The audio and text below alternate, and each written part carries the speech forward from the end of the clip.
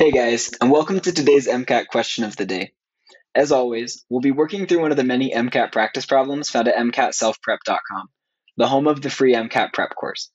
I'm Dalton, a 100th percentile MCAT tutor, and today I'll be working through this problem with you as though you're one of my private tutoring students. Today's practice problem can be found in the end of lesson mastery quiz in lesson 5 of the Physics 1 module. Be sure to hit pause and try this problem for yourself before watching my explanation. All right, so one of the most helpful things you can do with a problem like this is draw a picture. I thought it would be fun to put this picture of Superman in here, and so I know the superhero is supposed to be pushing against the train. It looks like he's pulling, but you just have to bear with me. We'll pretend that he's pushing in this picture. Now, you don't have to draw a picture as complicated as this, of course. You can just start with a dot. That's the object the forces are working on. And then you're going to want to draw all the forces involved. So this is our train here. We know definitely we have the force of gravity that's pushing the train down, right? Just like everything else. And also, just like everything else, we have a normal force that's pushing back up from the ground on the train. Otherwise, the train would just keep falling right through the ground. So we have that normal force pushing back up. And since the train's not going up or down, it's not accelerating in either direction, we can assume these forces are canceling out. The train is definitely moving forward, or in this case, to the right.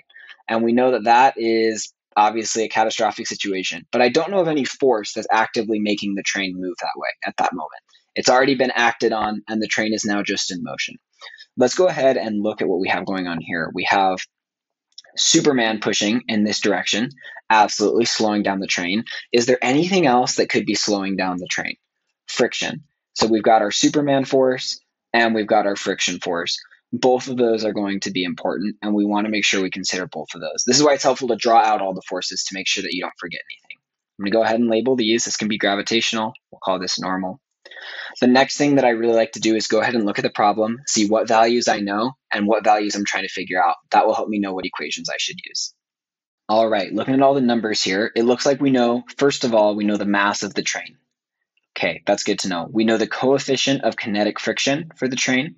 Perfect. We know the current speed of the train. And we also know how long in terms of distance, so how much distance the train covers before the superhero is able to stop it completely. So these are good values to know. That helps us figure out what equations we need to use. Let's start plugging in these numbers and working with what we have. Now, I've taken these screenshots of this work to spare you from my handwriting. We're going to start with kinetic energy, because what we're trying to figure out is how much work the superhero did to stop the train. And we know that work can also be defined as change in kinetic energy. So if we can figure out how much kinetic energy the train started with versus how much it ended with, that can give us an idea of how much work was done from start to finish. Obviously, the train ended at 0, and so if we just take the start and figure out what we started at, we'll know what that change was, because we know it goes all the way down to 0 in terms of kinetic energy, because at the end it's not moving. So we take our classic kinetic energy equation, 1/2 mass velocity squared. Another thing that could have helped me figure out to use this equation is I have everything I need from the question for it. So if I take my mass of my train, I plug in my velocity, and I crunch those numbers, I'll go ahead and get the kinetic energy in joules. Remember, joules is kilograms meters squared over seconds squared, and that's what we have here. So this is the total change in kinetic energy of the train from start to finish. Now let's see what we can do with that. We're getting a lot warmer, a lot closer to what we want, which is how much work the superhero did to stop the train. But remember, there's another force that's also working to slow down this train. It's not just the superhero. He didn't do all the work by himself. And that force, like we talked about, is friction. So we need to go ahead and figure out what the frictional force is that's acting on this train. And that'll allow us to figure out how much work friction did as opposed to the superhero. We have this equation here that allows us to figure out the kinetic frictional force, which is that force that's acting on the train. And that's made up of this coefficient here, which we have, which is great, and also the normal force, which we don't have, so that might be tricky. But we know that normal force is equal to the force of gravity. Remember, we talked about that. Those things are canceling out. That's why the train's not falling up or down. And we know that the force of gravity is equal to the mass of an object times the gravitational acceleration, which is always about 10 meters per second squared.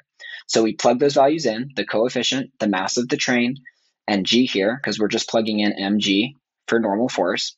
We crunch those numbers and we find out that the frictional force is about 40,000 newtons. Remember that with MCAT math, you absolutely can and should round. It'll make your life easier.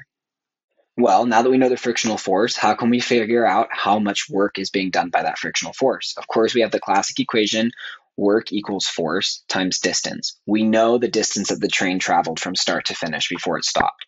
We can plug that in here along with that frictional force that we just calculated, and that will get us the work that's done. And remember, when in doubt, you can check your units. We know that newtons are kilograms meters over second squared. So if we multiply that by meters, we have kilogram meter squared over second squared, which is joules. So that's another trick that you can use. That's up your sleeve. Finally, what we can do is we can take that work, that total work that was done to stop the train, which we figured out, subtract the work done by friction, and that will leave us with the work done by the superhero. We're very grateful for his service. But one last thing we need to remember, this work is being done in the opposite direction as the train's moving. And so because that work is being done to slow down the train, that's going to be negative. The work being done here is a negative value. It's pushing the train in the backwards direction. And so that work is going to be negative 840,000 joules. Let's go ahead and check our answer over here on the question. Perfect. Spot on. Here's an explanation to help you out if you want to review that. If you enjoyed this MCAT question of the day, be sure to give it a like. For more MCAT questions of the day, be sure to subscribe to this YouTube channel and enroll in our free MCAT prep course found at MCATselfprep.com. Now, if you're really looking to maximize your MCAT score, be sure to check out our elite tutoring services and request a free consultation with one of our elite tutors. We'd love to chat with you about your situation and how you can maximize your MCAT score. We look forward to hearing from you, and we'll see you next time. Have a good one, and check out this bottom bit of the explanation down here. See ya.